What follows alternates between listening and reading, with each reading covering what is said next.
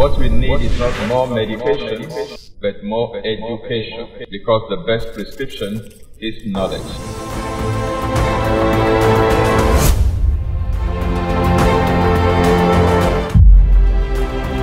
This is Exposé, coming to you live from Lagos, Nigeria, every Monday on Instagram, YouTube, and Facebook simultaneously. I'm the regular host, Tony Akinyemi. Don't forget, what we need is not more medication, but more education, because the best prescription is knowledge.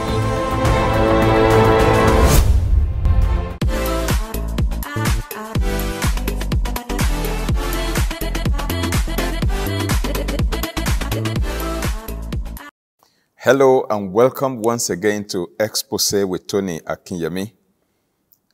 Don't forget, what we need is not more medication, but more education. I hope you have been educated regarding light therapy so far. I know many of you are already aware, many of you were familiar before I started talking about this, but I know that quite a number of you are probably hearing this for the first time, that light can actually be used therapeutically and even prophylactically. In other words, appropriate use of light energy can be deployed to prevent disease on the one hand, or even to treat diseases and reverse diseases on the other hand. And so far we've talked about blue light, and we're currently talking about red light. But we have mentioned 5 different types of bioactive lights. We talked about the ultraviolet ray of the sun. We talked about blue light, which can come from the sun or from artificial light. We've talked about red light. We talked about near infrared light. And we talked about far infrared light. And then we went ahead to look at the benefit of the light that emanates from the sun. The sun in the sky was put there by God to serve a myriad of purposes, many, many wonderful purposes. The one that many of us are aware of is how plants utilize light energy for photosynthesis to produce food for us. And many people have thought that only plants actually need light, to do what they were created to do. But far from it. Human beings, as well as animals, also need light energy. A lot of different kinds of energy emanates from the sun. Okay? We have thermal energy, which is the heat that the sun produces.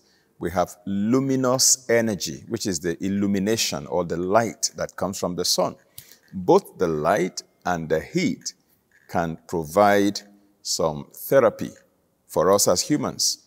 And you will notice that different parts of the world have different amounts of sunshine in the course of the year.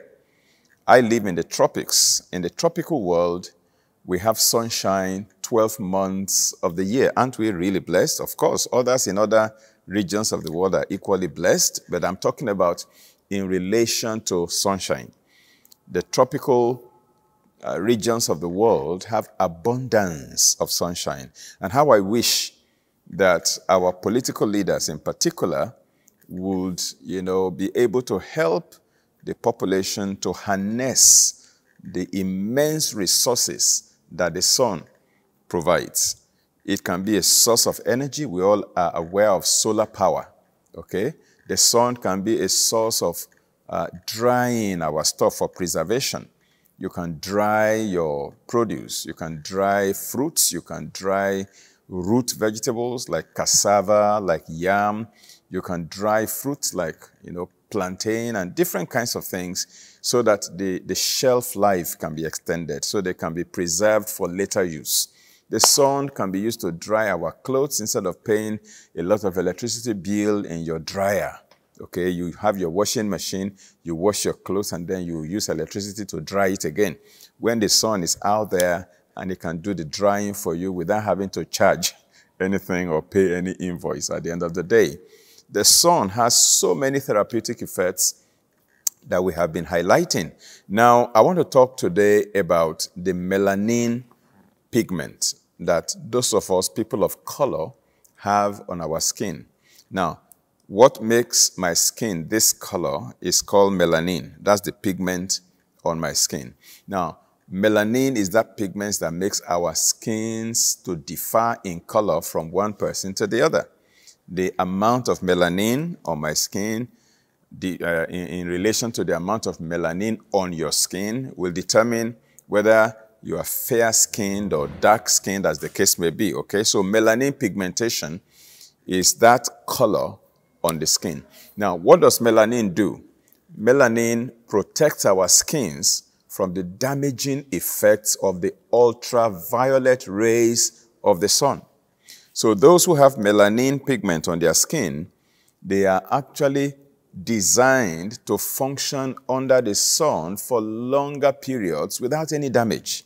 That's why you find people in Africa, particularly West Africa, where there's 12 months of sunshine in a year. You find bus conductors, you find artisans, you find all kinds of people. They function under the sun all day and they don't develop problems. They don't develop skin cancer, they don't develop anything because of the melanin pigment that protects them.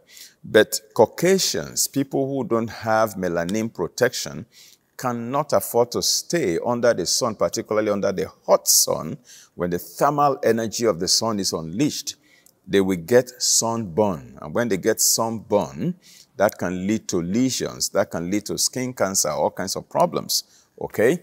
Now, so we are going to be looking today at the melanin pigment on the one hand, and then we're going to be looking at the role that nutrition plays in preventing sunburn. The role that nutrition plays in protecting our skin from the ultraviolet rays of the sun. Don't forget that I am also a nutritionist, and that's why I'm bringing this dimension. So melanin, the pigment on our skin, is actually to protect us from the damaging effects of ultraviolet rays of the sun. So it prevents sunburn. That's why we don't get sunburned here in Nigeria, even though we spend almost all our day, most of us, under the sun. So let's look at the relationship between our nutrients and sunburn. And I want those who are Caucasian in particular, or very fair-skinned, to listen to this very well. You see, many nutrients promote the healing of burns on the one hand. Okay, they can also prevent sunburn in the first place. Now, this suggests that a diet that is rich in these nutrients may actually be helpful in preventing sunburn.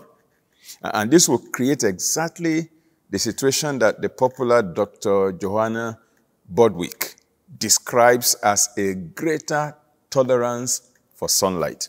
So there are certain foods you can begin to eat regularly, and the phytonutrients, phyto is the Greek word for plant. So when we talk about phytonutrients or phytochemicals, we're talking about nutrients from plants or chemicals from plants, all right?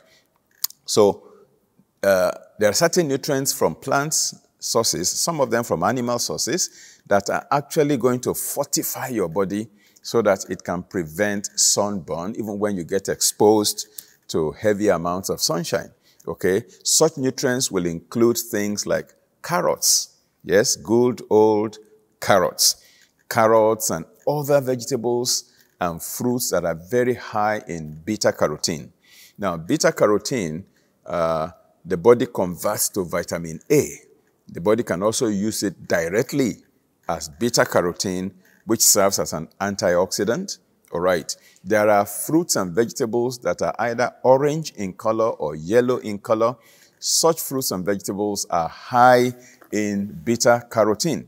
And fruits that are high in beta-carotene typically help us, to fortify our system so that we are able to, protect ourselves from sunburn and such other skin damages that can happen when we are exposed to sunshine.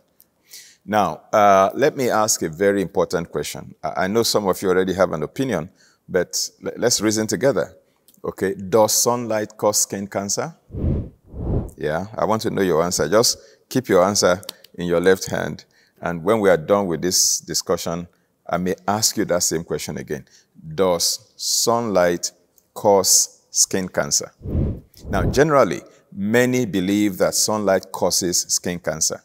Now, this common assumption calls for urgent review. Why? You see, because the deadliest of skin cancers is called melanoma. Melanoma. And it does not appear to be caused by sun exposure, incidentally. Okay? Now, the incidence of melanoma, type of skin cancer, is 5 times higher in northern Scotland. Listen to me again. The incidence of melanoma, a type of skin cancer, is 5 times higher in northern Scotland. You see, that is where there is far less sun exposure than in the Mediterranean islands, okay, where they have more sunshine exposure than in Scotland.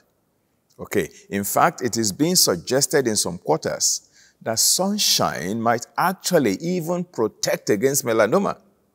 Now, there was a paper that was published in Family Practice News in the year 1996. Family Practice News, 1996. On page 21, there was an article written titled, "Sunlight May Protect Against Cancers and Melanoma." Sunlight may protect against cancers and melanoma. That was by Gregory Maltz. Now, so it was reported also on page 915, volume 346 of The Lancet in the year 1995. Now, The Lancet is one of the, probably one of the top 3, reputable international medical journals in the world. You have the New England Journal of Medicine, NEJM. You have the British Journal of Medicine, BJM, and then you have the Lancet. Now, these are the top 3 international, reputable medical journals, respected by international scientists, by doctors, by, researchers and what have you. In 1995, in volume 346 of The Lancet, on page 915, under the title, "Melanoma and Sun Exposure," it was reported that sunshine is probably not the cause of melanoma. Because in Japan, it is said that 40% of melanomas occur on the soles of the feet, under people's feet. Now, so if 40% of melanoma skin cancer occurs on the soles of the feet in Japan, one, Japanese are not known to sunbathe like Americans. Now, even if they do, they obviously do not do so with the soles of their feet pointed towards the sky so that the sun can beat the soles of their feet and then develop skin cancer. No. Now, Dr. Rex Russell, a medical doctor and the author of the book, What the Bible Says About Healthy Living. He authored the book, What the Bible Says About Healthy Living. Dr. Rex Russell, he believes that poor nutrition is actually what renders the skin more vulnerable to sun-induced damage. Now, I want you to listen to the balance of what I'm saying. The sun can actually damage the skin. There's no doubt about that. Okay? There can be sunburn that can lead to skin lesions that can develop and go on to become skin cancers. But the question is it the sun that is to blame for the burn and for the ultimate development of skin cancer or whatever else it develops? Or is it the texture of the skin that is not able to withstand the rays of the sun? Which of the two is to blame? Now, Dr. Rex Russell believes that if your skin is well fortified, it shouldn't suffer any damage from the sun, even when exposed to the sun. So the sun is not primarily to blame. The sun only causes the damage because your skin was vulnerable to to sun-induced damage. If your skin were to be fortified and not vulnerable to skin damage, then there wouldn't be sunburn in the first place. So it has been established categorically that there's actually no association between melanoma and ultraviolet exposure. Now, that may come as a big surprise to many. Now, I'm going to quote from the European Journal of Cancer, again in the year 2005, in September. It was published in that medical journal that the authors actually found sunbed use was associated with a small decreased risk, not increased risk, decreased risk for melanoma. They also found that sunbathing and sunburns were not associated with melanoma. Fair skin and the number of moles were the major risk factor for melanoma, not sunbeds, not sunshine. They even found some evidence of decreasing risk with increasing sunbed use, concluding in that paper that they observed, I quote now, they observed decrease in risk of melanoma with increasing use of sunbeds suggests either a protective effect or could be explained by recall bias with cases under-reporting their true exposure. European Journal of Cancer, September 2005. Now, according to the February 2006 newsletter of the Vitamin D Council, it was said that a large multi-center European study, perhaps the best study ever done on the subject, found this, and I quote, they found no association between melanoma and risk factors related to ultraviolet exposure, such as sunbed use, sunbathing, or number of weeks of holidays in sunny areas. Now, these are all in the public domain, and these are papers and articles and publications that everybody can access. I mean, as far back as the 1990s, they've been making these studies and finding no association whatsoever. All right, so I'm going to go on a short break at this point, and then when we come back, we will continue this conversation, and then we're going to look at precisely what are those nutrients that we can use to fortify our skin so that even when we get exposed to sunshine, we don't get sunburnt and we don't get skin cancer. All right. And that will also make us understand the role that what God has already given us plays in protecting us, which is our melanin pigment. Some people, unfortunately, don't know what the color of their skin does for them, so they go bleaching. They bleach off the protection that God has given to them, thereby making themselves susceptible to developing skin disorders, terrible skin disorders, just because in their stupidity and foolishness, they removed, or should I say in their ignorance, they removed the very protection that God gave them to thrive and to survive in tropical regions of the world. Don't go away. I'll be back shortly. Introducing Healthy Newsletters on various health topics by Reverend Tony Akinyemi.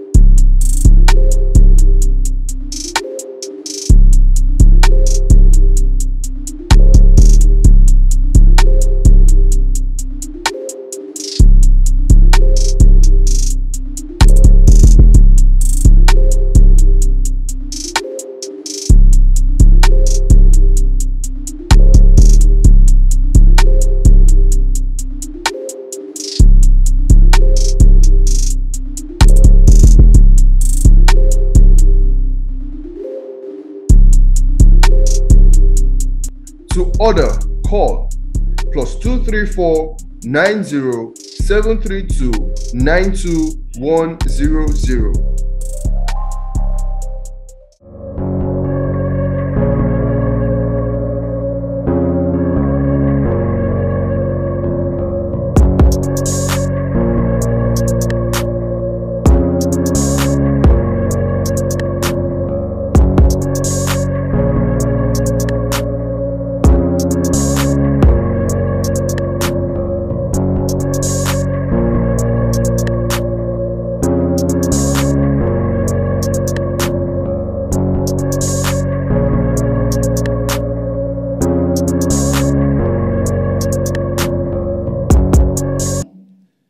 Actually, I've been listening to Reverend Tony for some time now, and I came to know about Reverend Tony from a local radio station, and I was so blessed just by hearing him talk on radio. So I was like, I really want to know this person. He talks, because at one point there was something yearning in me, but I really could not define it. I didn't know what I really needed.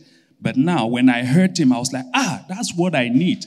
I want to tell you, it's so wonderful. I've just seen, just the people around and just how friendly they are. And also not just meeting the people, but the knowledge just by interacting with one another has been another training on its own.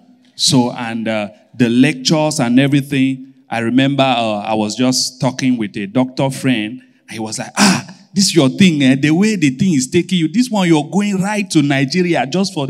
I said, he doesn't know what I'm actually learning here. So I really want to thank Reverend Tony. I want to thank the Rafa Institute of Healthy Living.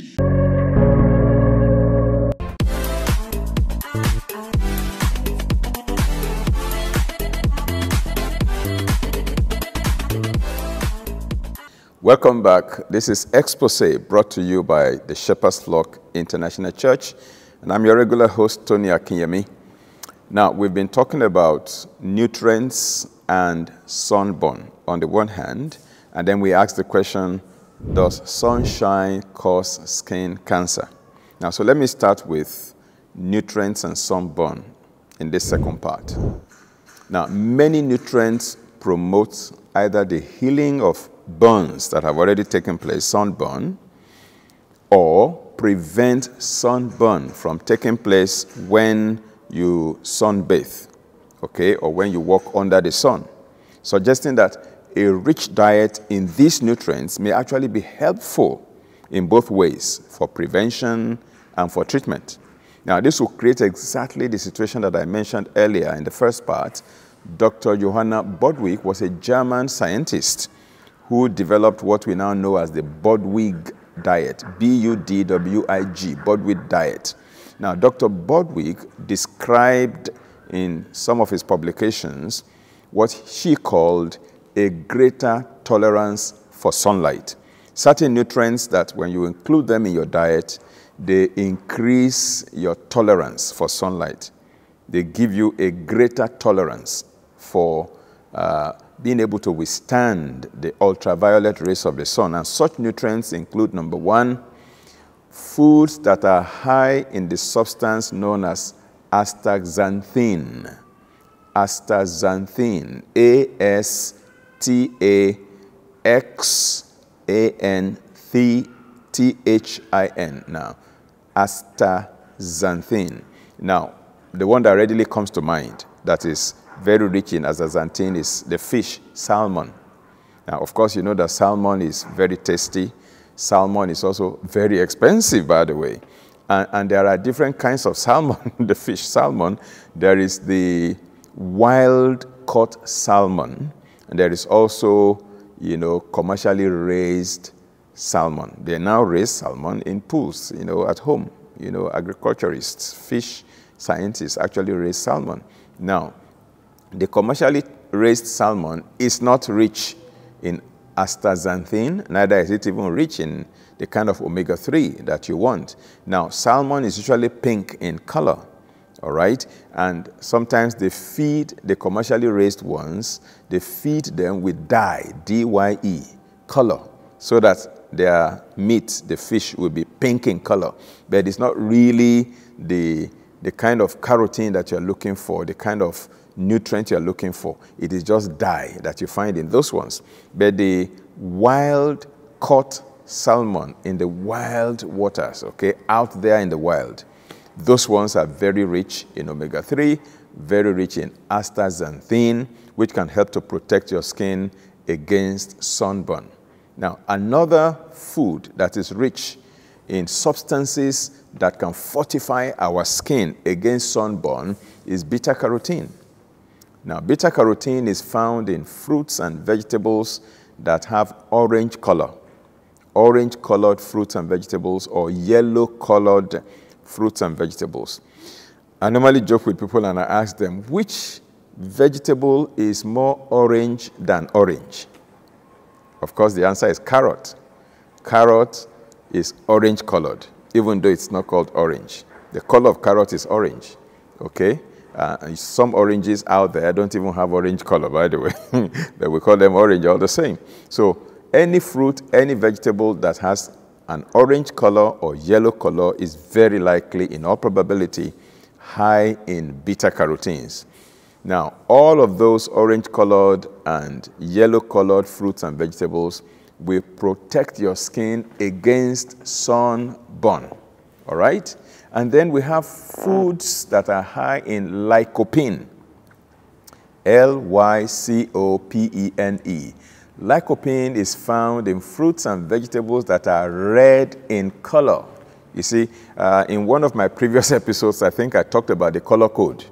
That if you know the color of a fruit or a vegetable, just by the color, you can profile the fruit and vegetable and guess the kind of nutrients you're likely going to find in them just by the color code. So anything yellow, anything orange, you know that there will be beta-carotene. Anything green, you know there will likely be magnesium, there will be folic acid, and something like that. So anything that is also white in color, such as cauliflower, you know it's going to contain things like indole-3, carbinol, and what have you. So beta-carotene is found in yellow, orange-colored fruits and vegetables, and then lycopene is found in red-colored fruits and vegetables, such as tomatoes and watermelon, okay? They are rich in lycopene. In fact, it is lycopene that makes them red. All right, and so when you eat fruits that are rich in lycopene, you are actually improving your tolerance to the sun. You are able to tolerate the sun more. So when you see people who don't eat fruits, who don't eat vegetables, that's why I tell people to eat the rainbow. Eat food that is rich in all the colors, so you get all the benefits from all the colors. Eat something red, something orange, something yellow, something green, something indigo, something violet, something blue, okay? When you eat all the colors, you are getting all the fortification you need to protect yourself against the effect of the ultraviolet rays of the sun in causing skin damage. Now, so eat a lot of tomatoes. Now, tomatoes that contain lycopene tomatoes don't just serve to protect against the sun. Tomatoes also serve to protect the prostate in men. Lycopene also has a prostate protective effect. So men should be generous in eating tomatoes, either tomato juice or slicing tomato into your salad or slicing it on your food and eating it one way or the other. The good thing about tomato and carrots, by the way, is that when you eat them raw, you get a certain set of benefits. When you cook them, you get another set of benefits. So either way, they are beneficial. Whether you take them raw or you eat them cooked, they still confer very tremendous health benefits at the end of the day. Now, another nutrient that has protection for our skin is omega-3 oils. Omega-3 oils. That is found in flaxseed, it's found in flaxseed oil, it's found in fish oil, in cod liver oil, in krill oil, in hemp seed oil, and what have you. Omega-3 oil actually helps your skin to glow. Your skin glows, and it protects your skin against the ultraviolet rays of the sun. So we tell people, we say, don't wear your sunscreen. Eat it. Eat your sunscreen. Don't wear it. You know, people who want to protect themselves from sunburn, they buy this chemical loaded screen, lotion that they call sunscreen. They put it on their skin, then they go sunbathing in the hope that it will protect them from the ultraviolet rays of the sun. Well, I suggest that rather than wearing your sunscreen, you should rather eat your sunscreen. So what is this sunscreen I'm suggesting you should eat? Definitely not the chemical lotion you buy in the pharmacy or out there in the store. I'm not talking about that. Please don't eat that one. It could be very toxic, very deadly. It's not meant for consumption. But what I mean by eating your sunscreen is eating the foods that will serve to protect your skin from ultraviolet ray-induced damage when you get exposed to sunshine. So how do you eat your sunscreen? By loading yourself on the following. Number one, I've mentioned some of them before. Carrot is on the list, particularly carrot juice. Juice carrot and drink carrot juice. You know, can take 3 glasses a day. 1 glass in the morning, 1 in the afternoon, 1 in the evening, 30 minutes before your meals. You know, those who are Caucasian, when they take a lot of carrot juice, they begin to actually see the beta-carotene, the orange color of the carrot begins to show up on their skin after drinking carrot juice for a long while. And that's highly protective. That means that your skin is now protected from sunburn. So carrots and other orange-colored foods, eat a lot of them. That's how to eat your sunscreen. Number 2, eat a lot of flax seeds, flaxseed oil, chia seeds, fish oil, cod liver oil, krill oil, and what have you. Hemp seed oil, all of them are omega-3 rich oil. And you can take a lot of what Dr. Johanna Bodwig called the Bodwig diet. That is cottage cheese mixed with flaxseed or flaxseed oil. Cottage cheese with flaxseed oil and some ground flaxseed. You can actually add some fruits. You can add some berries, you can add pineapple and things like that and make it part of your daily regimen. That makes your skin to glow. It also protects your skin against sunburn. And by the way, it also helps the membrane fluidity of your cell membranes so that nutrients are better able to go into your cells, particularly glucose, and then waste products are able to go out of your cell easily for detoxification. So that is the omega-3 oils. Now, the third category of food that you eat to fortify your skin are the nuts, like almonds, like coconut and coconut oil. Some people think that coconut oil will increase their cholesterol. Far from the truth. Coconut oil will not increase your cholesterol level. Coconut milk and coconut itself will not increase your cholesterol, okay? It is medium-chain triglycerides, all right? And it's highly beneficial for you. It also protects your skin, all right? And then the cruciferous vegetables, another way to eat your sunscreen. Broccoli, cauliflower, kale, Brussels sprouts. All these vegetables are cruciferous vegetables. They also fortify your skin against sun-induced skin damage. Then green leafy vegetables, all green leafy vegetables have a protective effect for your skin so that when you go under the sun, your skin is not damaged. And then what about sweet potatoes? I love sweet potatoes. And in fact, sweet potatoes are also compatible with diabetics. Some people wonder, how can I eat sweet potato when I'm diabetic? The thing is sweet. Is it not going to elevate my blood sugar? No, it's not going to elevate your blood sugar. You can try it out. Sweet potato eaten moderately. Of course, you have to eat your vegetable salad before you eat the sweet potato, and very moderately too. And don't fry it, okay? You can bake it or you can boil it, all right? I prefer the baking, okay, so that no nutrient leaches from the vegetable. All the phytonutrients are present in there. Now, somebody asked me the other day, he said, but what makes sweet potato sweet? Is it not sugar? Is it not going to make my blood sugar go up? And then the question followed, what makes stevia sweet?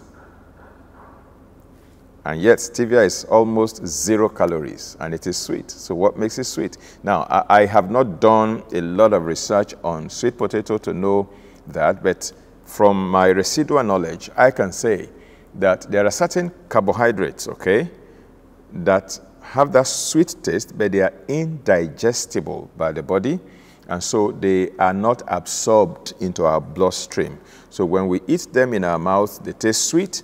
When they get inside, they don't get absorbed into the bloodstream, so they don't elevate our blood sugar, okay? That's why you can take sweet things like stevia, and yet your blood sugar doesn't go up. And I believe also sweet potato may fall into that category. Why? It is sweet, yet it does not elevate your blood sugar, and it still offers you that protection against sunburn. And then I've talked about tomatoes, but let me also talk about pomegranates. okay, and other red fruits. All of these are your sunscreen diet. Eat your sunscreen and it protects you against sunburn. What about green tea? Green tea, matcha green tea in particular. I'm going to come to that and talk in more details about green tea as a protective tea with very beneficial phytonutrients, ECGC, I think ECGC, that's the name of the phytonutrients in green tea that actually offers very beautiful protection against sunburn. We also have berries, particularly blueberries. Blueberries are very wonderful in protecting us against sunburn, okay? So eat your blueberry and that helps you a lot. You can add your blueberry to different things. You can add it to your smoothie. You can add it to your fruit salad. You can add your blueberry to a number of different, different recipes, and that can help you actually to take in a lot of blueberry into your diet. Now let's come to herbal teas, particularly green tea. Herbal teas that protect us against ultraviolet light. Now there is black tea, there is white tea, and there are green teas. All of them are high in two major substances. The substances are flavonoids. They are high in two flavonoids that can protect your skin from ultraviolet rays of the sun. The two flavonoids are polyphenols and catechins. Polyphenols, catechins. These are two flavonoids that are found in green tea that are highly protective. Now, green tea, however, is the most effective, containing high amounts of the most powerful polyphenol that there is. It's called EGCG. EGCG. For short, that's the easiest way to call it. The full pronunciation can be, jaw-breaking. It's actually epigallocatechin 3-gallate. Epigallocatechin 3-gallate, or EGCG for short. Just call it EGCG. Now, green tea is high in EGCG, which is good in protecting your skin and protecting against skin cancer, and they even use it as part of the protocol in addressing other cancers. Now, there's a particular type of green tea known as matcha green tea. Matcha, M-A-T-C-H-A. Matcha green tea is a very bright powdered green tea, and it's even better. A study that was conducted by the University of Colorado in the United States found that the amount of EGCG in matcha tea was actually at least 3 times higher than the largest literature value of other types of green teas. There are those that actually have 16 times higher than other forms of green teas. So I suggest very strongly that you go for matcha green tea regularly. Now, so we come back to the question as I begin to round up. Does sunlight cause skin cancer? Again, we have said that many people believe it does, but we have looked at various publications, in reputable journals and by world-class scientists that have already told us that not necessarily so. There may not really be any association between sunshine and melanoma.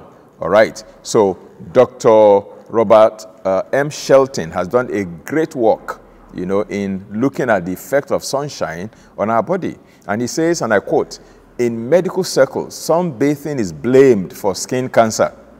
The evidence of this, or for this, is very weak," according to Dr. Robert M. Shelton. He says, "Repeated burning and habitual overexposure may help to develop cancer, but what has this to do with intelligent sunbathing? That when you do intelligent sunbathing, you don't get sunburnt. And when you eat nutrients as your sunscreen, you don't get sunburnt." Now, so during summer, for those who live in temperate regions of the world, the liver makes a lot of vitamin D and stores it. Okay, the body makes vitamin D, stores it in the liver during summer months, and then these are deployed for the body to use during the winter months. So when you are in summer, take advantage of the sun over there, get your sensible sunshine exposure.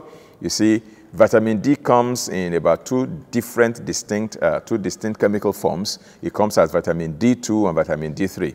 Vitamin D2 is what the body, when the body is exposed to the sun, the sun exposure will convert the excess cholesterol reserves in our body, okay, into vitamin D2, which is now later converted to vitamin D3 in our liver, all right, and stored there for later use.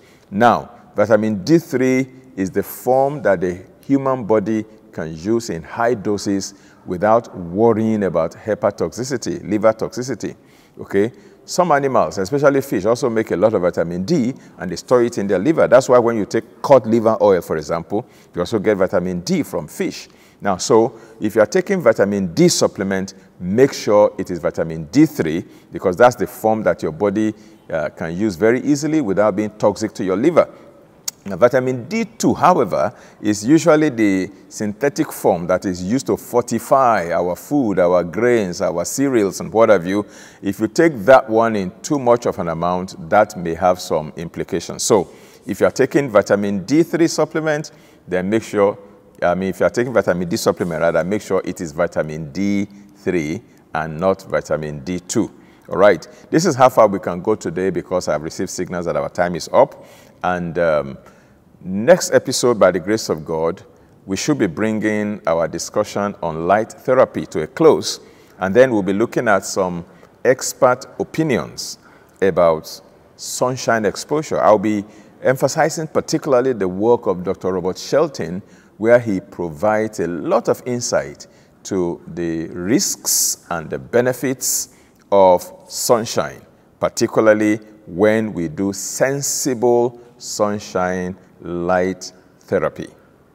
Thank you for spending your time with me this Monday evening. Don't forget, what we need is not more medication, but more education. And the best prescription is knowledge. When you are informed, your life gets transformed. But when you are uninformed, your life gets deformed. So get the necessary information for your transformation. That's why the Bible says wisdom is the principal thing, and in all you're getting, get understanding. Proverbs 4:7, get understanding. Thank you once again. Have a glorious week ahead of you. God bless you. We'll see you same time, same platform next week, by the grace of God. Bye-bye. Introducing Healthy Newsletters on various health topics by Reverend Tony Akinyemi.